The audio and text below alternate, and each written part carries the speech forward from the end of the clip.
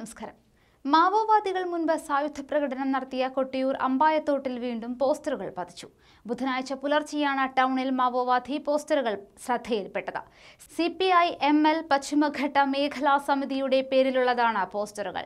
SDPI, PFI എന്നീ സംഘടനകളുടെ മതതീവ്രവാദ നയങ്ങൾ ചെറുക്കുക, CAA പേരിൽ അവർ നടത്തുന്ന സമരത്തിന്റെ പിന്നാമ്പുറങ്ങൾ തിരിച്ചറിയുക എന്നിങ്ങനെയാണ് പോസ്റ്ററുകളിൽ ഉള്ളത്. CAA, UAPA വിഷയങ്ങളിൽ കേന്ദ്ര സംസ്ഥാന സർക്കാരുകളെ പോസ്റ്ററുകളിൽ നിശിതമായി വിമർശിക്കുന്നുണ്ട്. കേന്ദ്ര സംസ്ഥാന ഒത്തുകളി ജനങ്ങൾ തിരിച്ചറിയണമെന്നാണ് വിമർശനം. CAA സംസ്ഥാനത്ത് നടപ്പാക്കില്ല എന്ന പിണറായി സർക്കാരിന്റെ പ്രഖ്യാപനം കാപട്യമാണ്. അലനെയും താഹയെയും എ.എയയ്ക്ക് കൈമാറിയതിൽ പൂർണ്ണ ഉത്തരവാദിത്തം സംസ്ഥാന സർക്കാരിനാണ്.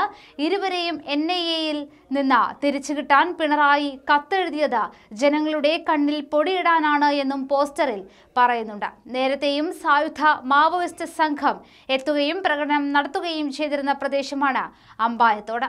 കഴിഞ്ഞ മാസം അമ്പായത്തോട് ടൗണിൽ സായുധ മാവോയിസ്റ്റ് സംഘം പ്രകടനം നടത്തിയിരുന്നു. ടൗണിൽ ലഘുലേഖകൾ വിതരണം ചെയ്യുകയും പോസ്റ്ററുകൾ പതിപ്പിക്കുകയും ചെയ്തായിരുന്നു സംഘം മടങ്ങിയത്. സംഭവത്തിൽ പോലീസ് അന്വേഷണം ആരംഭിച്ചു. കൂടാതെ ഇക്കഴിഞ്ഞ 8-ാം തീയതി വയനാട്ടിലും വീണ്ടും മാവോയിസ്റ്റ് സാന്നിധ്യമുണ്ടായിരുന്നു.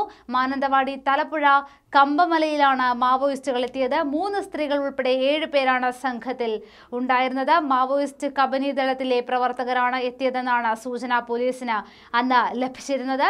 ഉച്ചയ്ക്ക് 1:30ഓടെയായിരുന്നു സംഭവം നടന്നത്. പ്രദേശത്തെ തോട്ടം തൊഴിലാളികളോട് സംസാരിച്ച മാവോയിസ്റ്റുകൾ നോട്ടീസുകളെല്ലാം തന്നെ വിതരണം ചെയ്യുകയും പോസ്റ്റർ ഒട്ടിക്കുകയും ചെയ്യുകയായിരുന്നു. പ്രദേശത്ത് താമസിക്കുന്ന തമിഴ് വംശജരായ തൊഴിലാളികളുടെ പൗരത്വം റദ്ദാക്കാനാണ് പുതിയ നിയമത്തിലൂടെ കേന്ദ്ര സർക്കാരിന്റെ ഉദ്ദേശമെന്നും ഇതിനെതിരെ രംഗത്തിറങ്ങണമെന്നും പോസ്റ്ററിൽ പറയുന്നുണ്ട്.